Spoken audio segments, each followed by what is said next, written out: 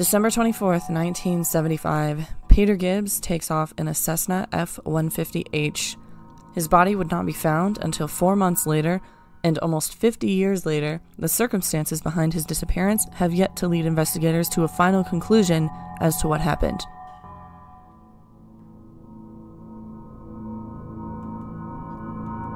Welcome to More or Less Obsessed. I'm your host, and today we will be looking into the bizarre disappearance and reappearance of Peter Gibbs. I almost didn't record this episode after realizing how many other podcasts and social media accounts had actually covered this mystery. But this mystery has always had me interested for more, and I've been looking forward to creating my own episode on this for a long time.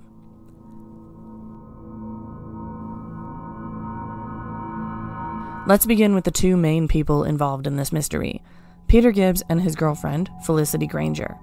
I would normally refer to people in my episodes by their last names. However, since both of these last names begin with the same letter, I'll be referring to them as Peter and Felicity as we get into the nitty-gritty of this case.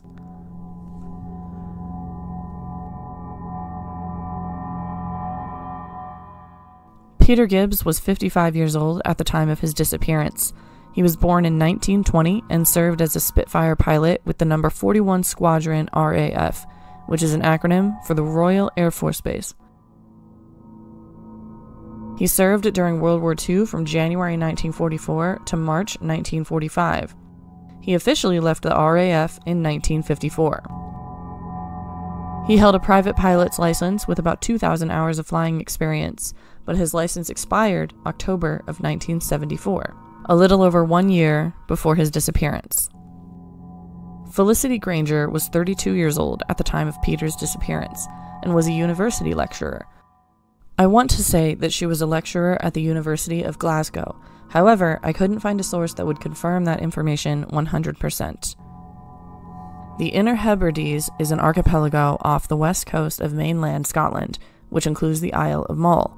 Peter and Felicity arrived by ferry on the Isle of Mull on December 20th, 1975, staying at the Glenforsa Hotel.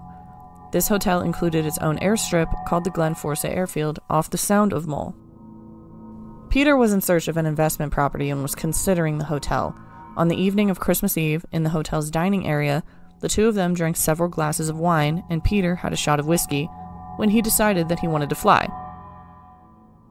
Poor weather, including heavy cloud cover and a new moon, made the visibility nearly zero.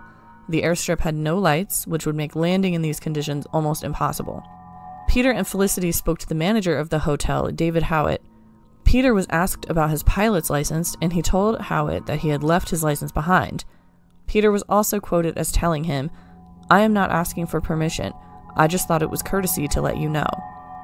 This was simply planned to be a casual and spontaneous 10-minute flight. Around 9:30 p.m., Felicity and Peter made their way to the airstrip and to the borrowed plane. The aircraft was a red and white Cessna 150h with registration number G-AVTN. It was owned by a man named Ian Hamilton who purchased it September of 1975. Felicity walked to the edge of the airstrip with a single flashlight, and within 15 minutes began directing Peter to the runway. I have found sources that claim she had 2 flashlights in order to guide Peter during landing. The witnesses there that night have stated that the takeoff was smooth, and a few of them commented on the skill level of Peter, considering the poor conditions. Felicity watched the aircraft disappear over the tree line, but as 10 p.m. rolled around, panic arose, as Peter had not returned, and there was no sign of him, especially when the weather took a turn for the worse and it began to snow. Worried for his safety, Felicity ran back to the hotel and told the staff that he had not yet returned. The staff contacted the police, who arrived and began their investigation. A search team was sent out to begin looking for wreckage. The belief at this time was that Peter had lost his direction with the poor weather and accumulating snowfall. By 10:45, it had been 1 hour since he had been seen, but the search team was called off due to the worsening conditions. The police finished their investigation of the airstrip but found nothing suspicious. The following day, Christmas was spent with the police investigating the hotel and interviewing not only witnesses, but anyone staying at the hotel. Felicity was asked to recount her story from the previous night, starting at the beginning and including every single detail.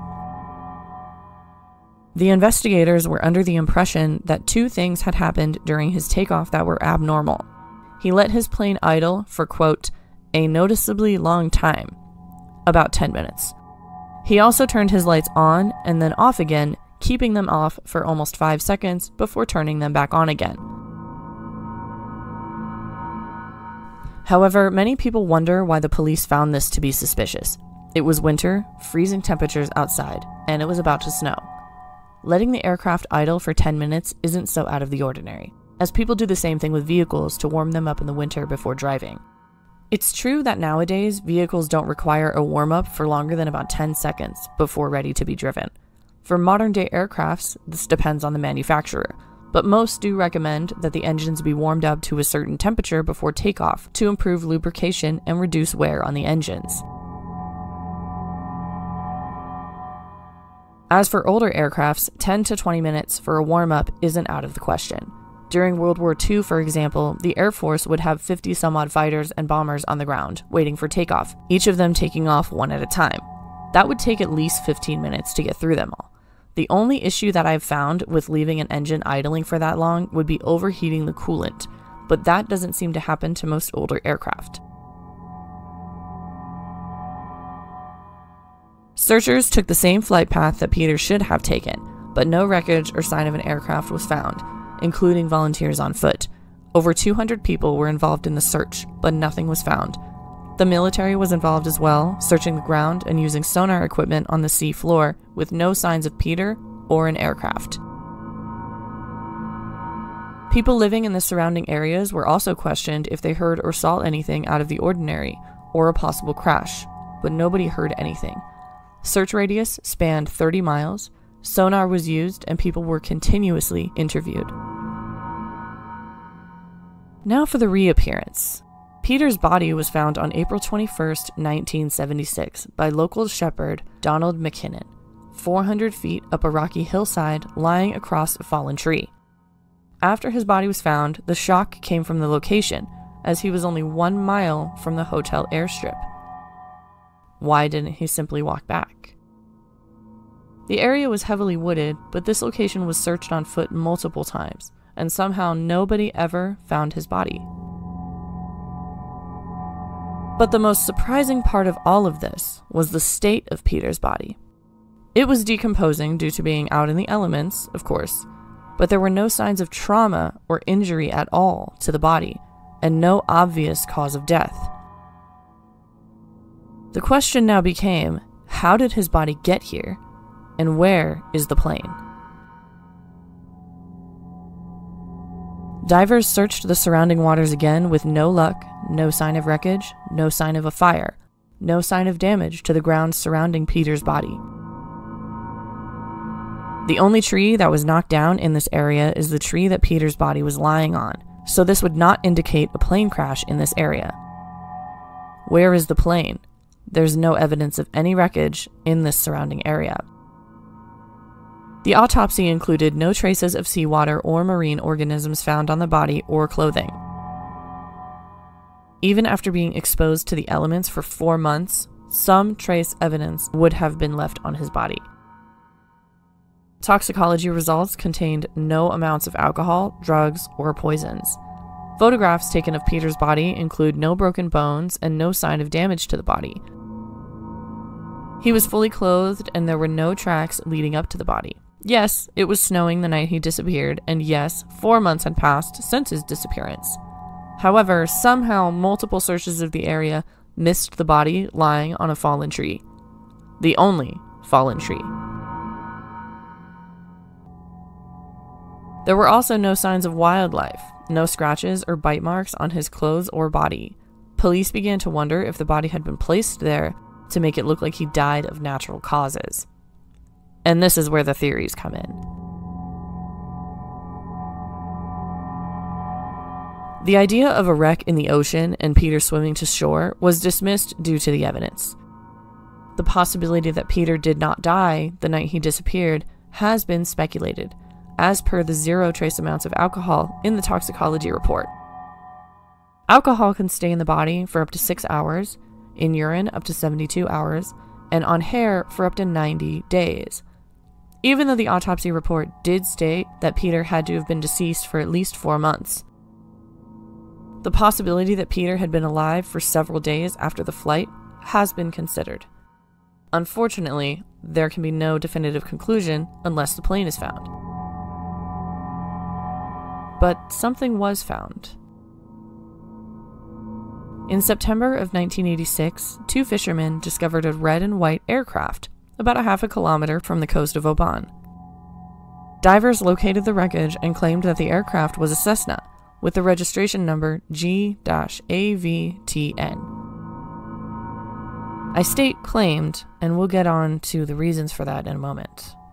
The report itself states that there is a massive amount of damage to the aircraft, as if it suffered a severe impact with the water, including a large hole in the windshield. Both wings and landing gear were ripped off, and the engine was missing. However, an interesting note is that the doors on either side were both locked from the inside, meaning the only exit from this aircraft would be through the human-sized hole in the windshield. And so, more theories emerged. Peter jumped from the airplane while it was still in the air. This doesn't account for one thing. Where is the parachute?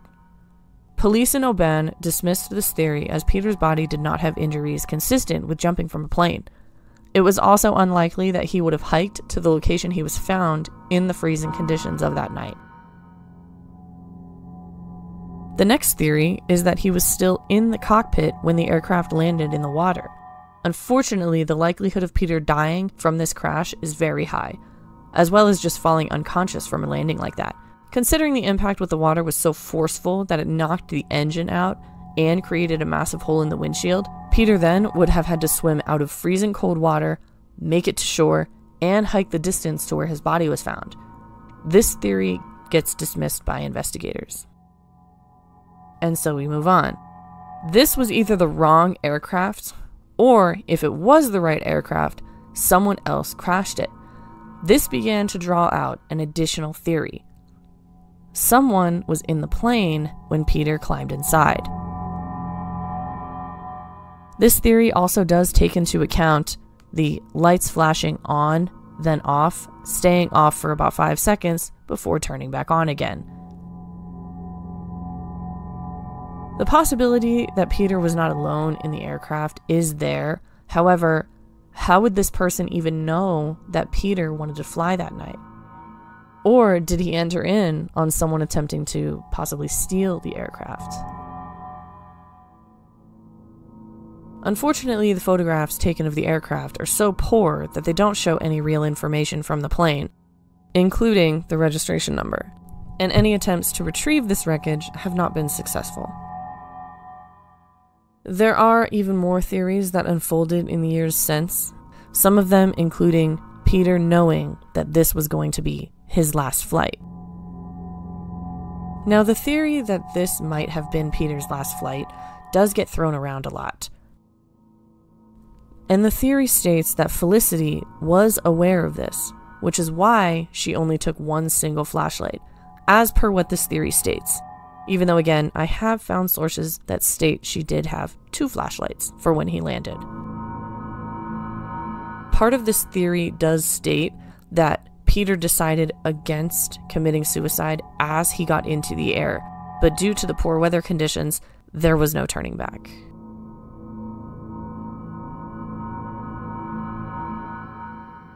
There are many additional theories in this case, even those including aliens and UFOs. However, I won't be getting into any additional theories, as a lot of them don't take into account any of the physical evidence. To this day, Peter's disappearance has never come to a defined conclusion. There are many questions in this case. Where was he for those 4 months? Was his body actually there? Was he kept alive for a period of time before he died? Where is the plane? But I suppose the biggest one that we have to ask ourselves, what did happen to Peter Gibbs?